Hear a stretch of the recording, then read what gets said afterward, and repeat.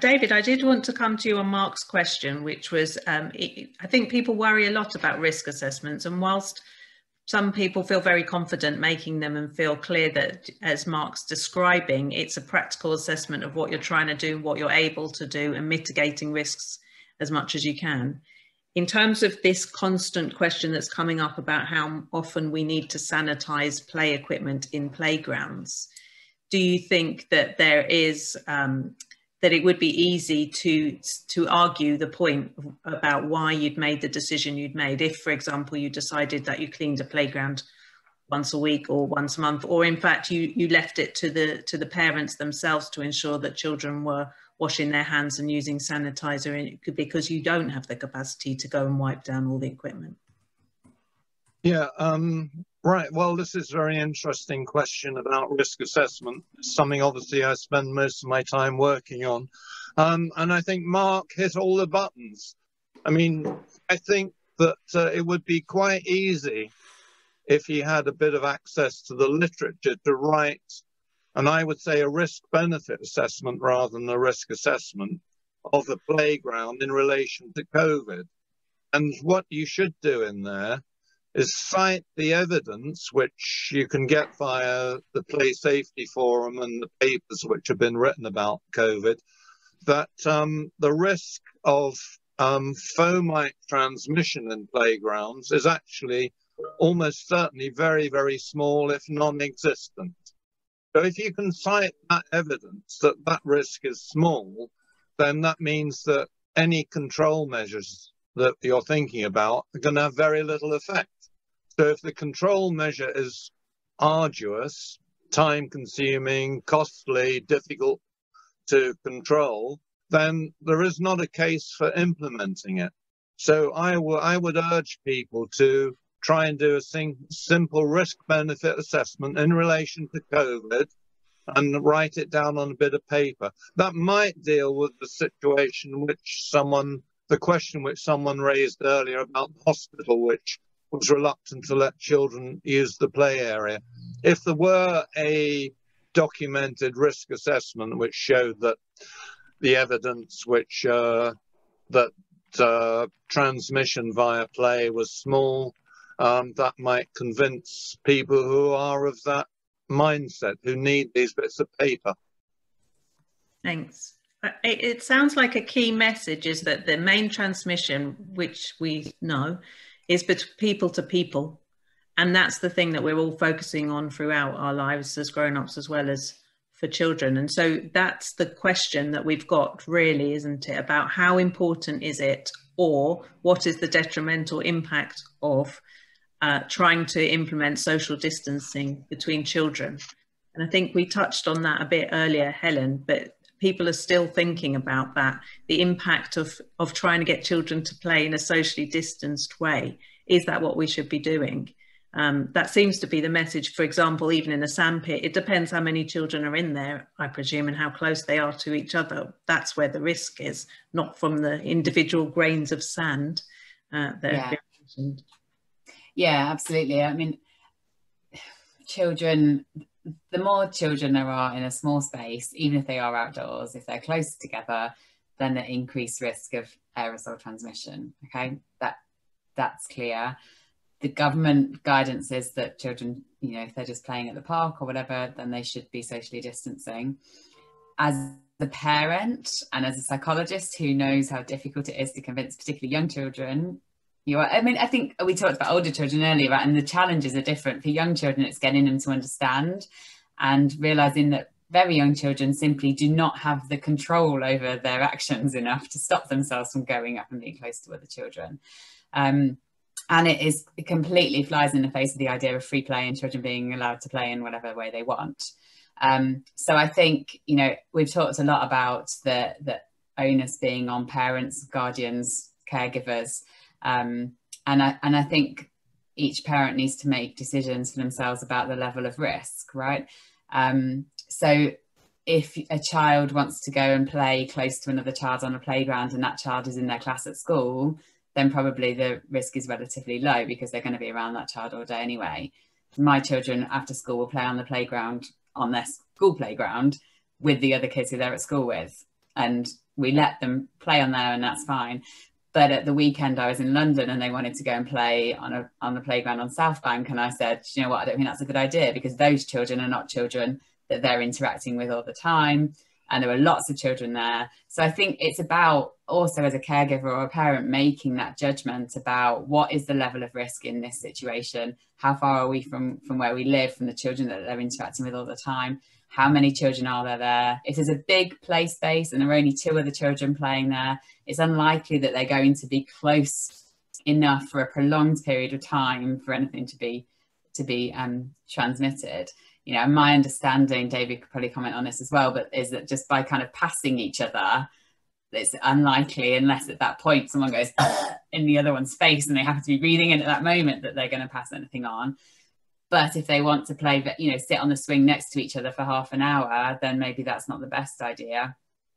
You know, but I don't think it's a black and white decision, is it? Ideally, children, we should be helping children to socially distance, but we need to be realistic about that, and about making sure that they have access to play and opportunity to play.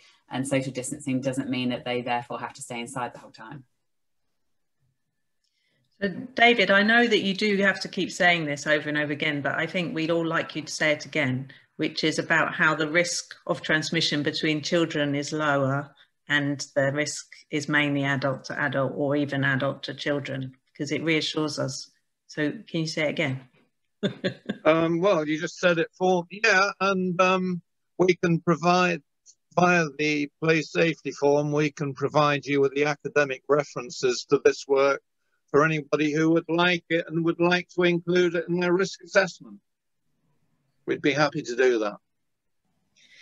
Brilliant. Okay, so let me see if I can see what other, if anybody's got any more questions, you can put them into the chat. Sorry, Kevin, I didn't really understand what your question was, but so if you'd like to write it again, that'd be good. How important do you think the panel for us to have a sort of written down assessment of the different possibility of transmission of different surfaces? I think people who are analysing their playground equipment and their play sites are getting very caught up in whether wood holds the virus for longer amounts of time than plastic, and or whether, you know, these sorts of questions. How important do we think those questions are? Is that a question to me? To me? Oh, yeah. David, let's go for you first and then come to Mark. Okay, well, I think it's probably pushing the research a bit harder than it's capable of providing answers. I mean, there is research which says the virus has been measured on different surfaces, and if it's on metal, it survives so long, and if it's on wood, it survives so long. But I mean, there are so many other questions around this. It's not just about the survival on there, it's about whether it remains infectious, still whether it's viable or not. And recent research suggests that it doesn't remain viable if it's outside. So there was, and then the question is, well, how much virus do you need to infect a person anyway? There may be some on the surface, and somebody may put their hand on it, and it might be viable, but is it enough? We don't know the answer to those questions. So there's so much speculation in this chain, from the presence of the stuff to whether someone's going to get COVID or not. I don't really think there's a lot of point in debating whether plastic is better than wood or metal. Okay. I was actually going to say something very similar, in that let's imagine that a surface actually is a really dangerous thing. Then we probably wouldn't have allowed play areas or anywhere else to open, would we? Right? So common sense says it must be okay for people to use something, but then they should clean their hands. So regardless of whether it's wood, plastic, metal, or whatever it is, as long as there is the parental guidance responsibility to say, hey kids, when you go in there, just put a little bit of this stuff on your hand. And when you come out, put a little bit of this stuff on your hand. You probably eliminate that. And I saw a question earlier on, which was an absolutely commonsensical thing to ask, is what's the point in cleaning if one kid has COVID, goes in and just puts that? It makes a bit of a nonsense of it. And it's these things that you need to acknowledge within your risk assessment. So you've acknowledged them and taken them into account. And as long as you've acknowledged them and taken them into account, you have done the risk assessment. Now, it is important, though, as I'm sure David would agree, is you have to take them into account. You can't just acknowledge them and then walk on. But as long as you do take them into account and realise, well, the mitigation of this is people need to cleanse.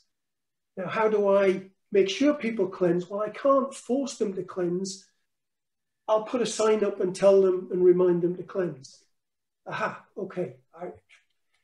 And so on. It really, I can't express enough. This really comes down to common sense.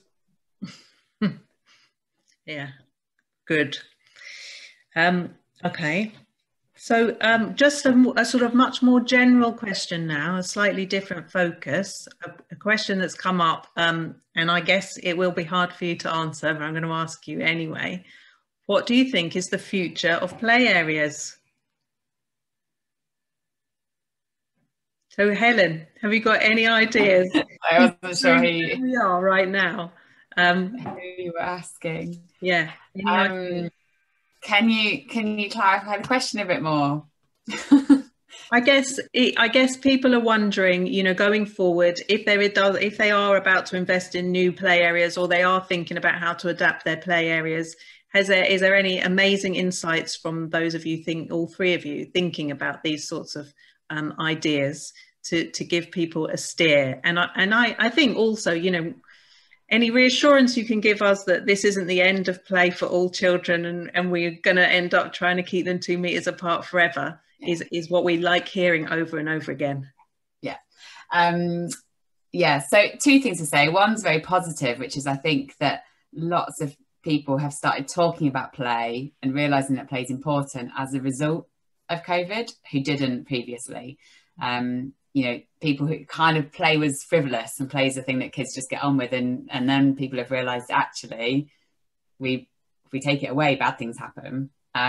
So I feel quite positive about that, that moving forward we might realize actually that it's really valuable to children, and it might have a bit of a better standing in the world.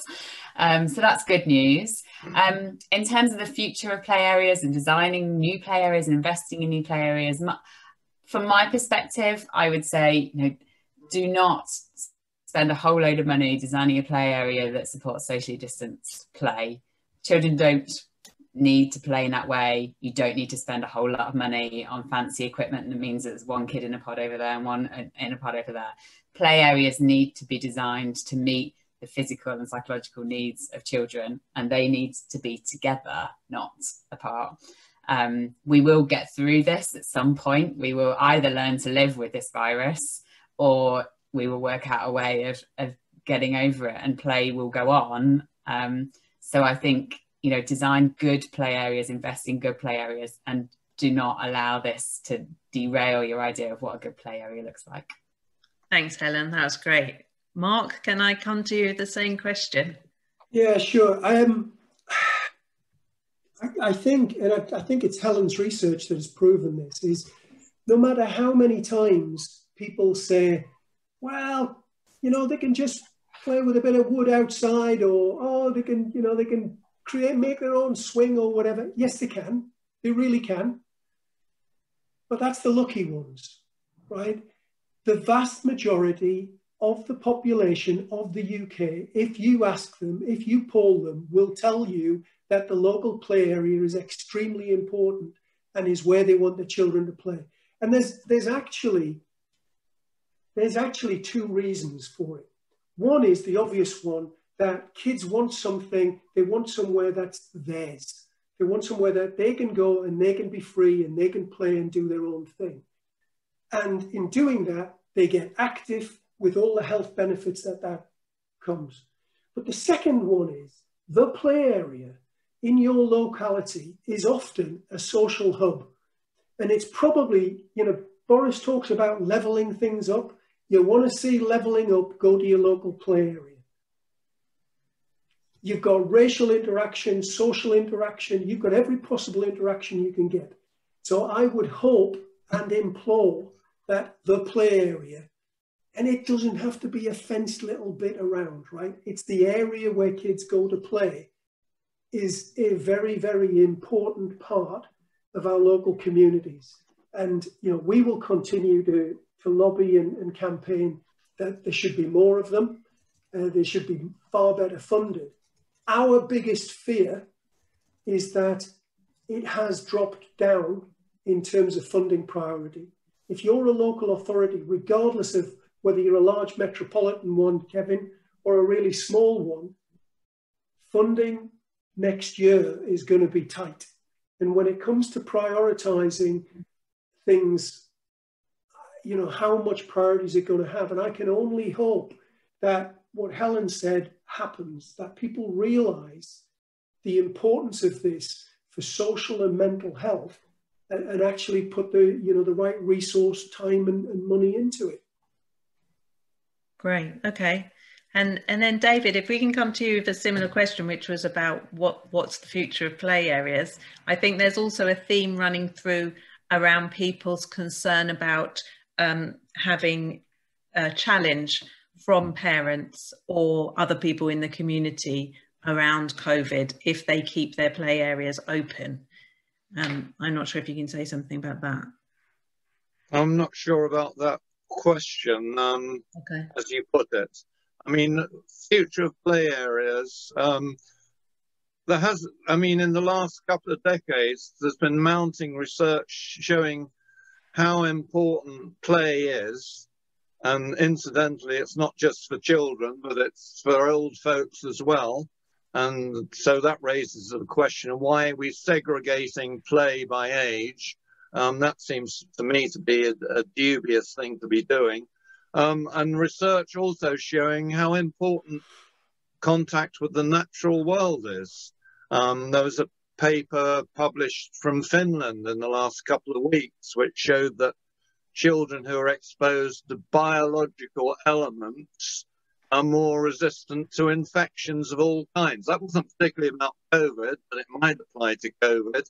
So we need to integrate the kind of equipment which we traditionally see in playgrounds into more natural environments. So I think that's another future which we might look at. Apart from, and as Mark says, get rid of the fences. It should be an open environment, part of society where people of all ages can mingle and interact together. So that's what I would hope for. And I think the research is growing, which will support that initiative. Okay. Brilliant. Right. I think we're going to wrap up. So I just want to say thank you very much for all of our panel members. The speeches were amazing.